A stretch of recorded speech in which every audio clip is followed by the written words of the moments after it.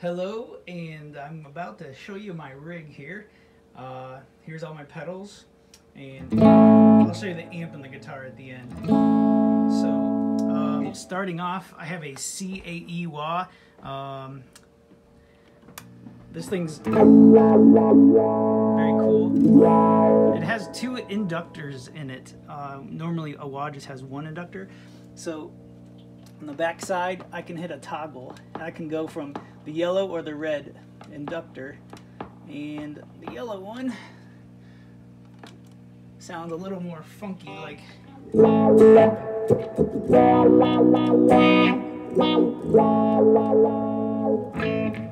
red one sounds a little deeper.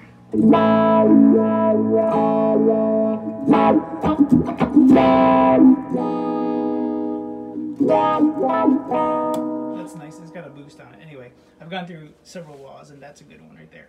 Next is the Digitech Whammy 2. These are sought after.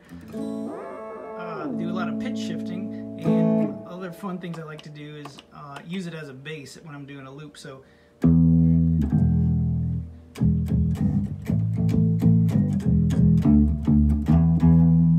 instant bass, or just have fun doing like.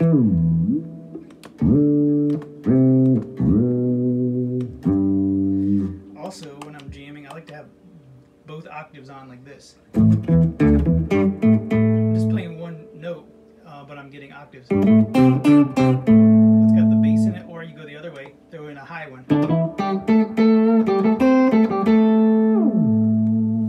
Definitely fun.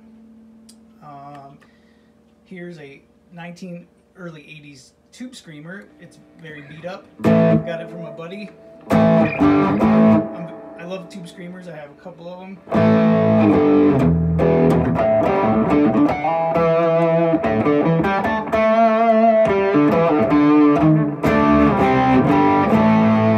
Just good classic overdrive there.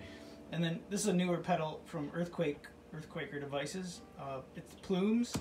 It's kind of like a tube screamer, but it's got 3 different settings for the diode clipping, so you can pick different clipping. I have mine kind of set more like a tube screamer, but it's got a little more high end and crunch on it, so it'll cut through the mix a little bit more, but it's not as warm sounding, but sometimes it just...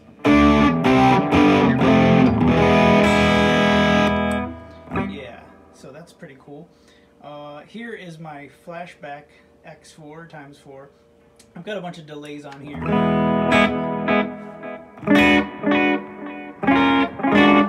So I have like 3 preset. I got 3 preset going on here. This one's just like a dynamic delay that I have it on, which is cool. So you could be like playing, and it stays out of the way until you're done playing a note. So you could be like, it waits until you're done playing to kind of do the delays, which I like because it gets out of the way while you're playing. Yep. Cool. And then I have like a real ambient one set up too. That one just like on infinite repeat, basically. And then it certainly can be used as a looper if you change this up. So you just do, you know.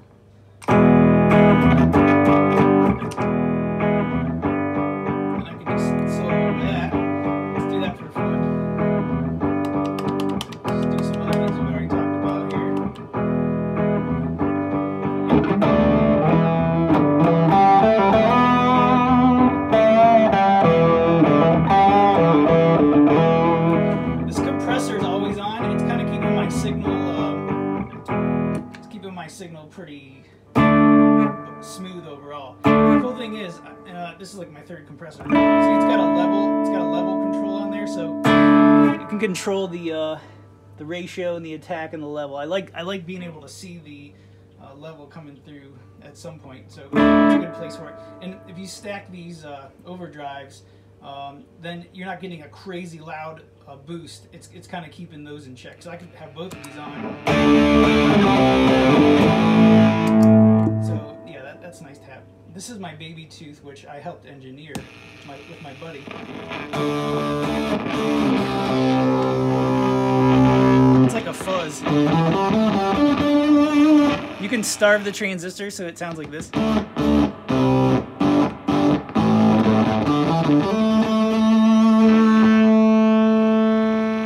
Hear it? It kind of just like fizzles out. It's really a weird, but it can be real tasty too if you take that Velcro sound off of there. Purple Haze. It was called Purple Haze. Then they just called it Haze due to a copyright infringement. But this is from Wilson Effects, and it gets you that good Univibe sound. So sometimes I'll do like this on stage.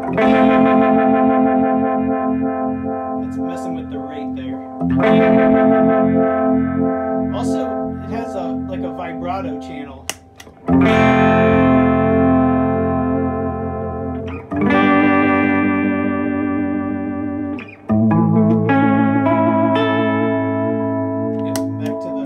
Really love the lush Univibe sound. Cool. And then this was just a real cheap pedal, Fish and Chips, EQ, but I put a hump in there, mid hump around 800 hertz. So when I solo and I want an extra boost and I want to do some more feedback, I kick that on. So I might already have my tube screen on, and then I'll do a solo, turn on the looper, and I'm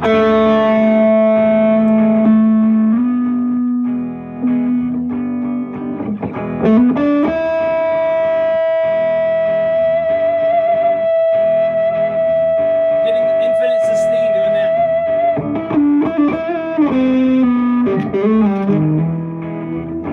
Yeah, that's really, I love to do long sustain notes, so that makes it really fun. And then I don't normally have this chopper. It's a Gig FX chopper.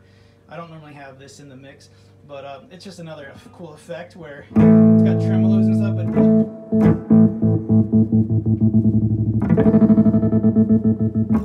gets that chop sound. So that can just be kind of fun with, like, let's go back to doing some delay and make some weird sounds.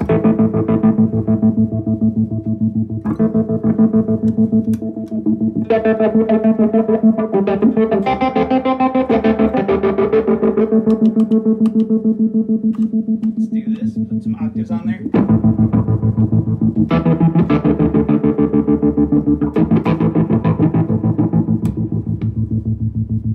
Put in the swirls.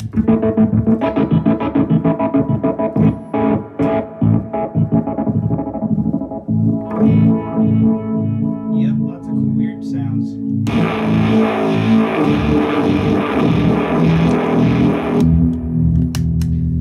Alright, so everything else is kind of deactivated. Let me quickly show you what else is going on over here. Okay, this is my Fey amp. My buddy Byron Fey made this amp. It's awesome. It's got some slanted cabs. He made all the wood cabinets and everything.